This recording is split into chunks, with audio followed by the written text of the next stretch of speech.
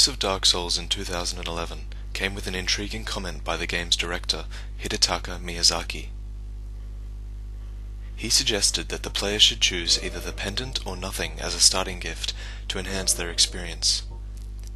And so, a crusade started, a mission undertaken by the game's most devoted players, a quest to find out what the Pendant did. It's been almost a year now, and nothing has been found.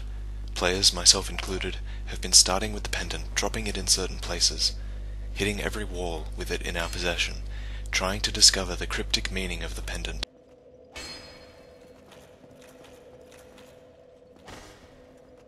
Surely it's something incredible. There's probably an amazing truth to the Pendant, because the secret is hidden so well. That's why it's hidden so well. The person who finds the meaning will be a hero in the Dark Souls community.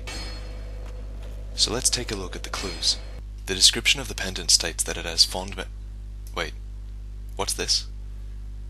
When it comes to the Pendant, I actually had a little bit of an intention to play a prank. A prank? A prank?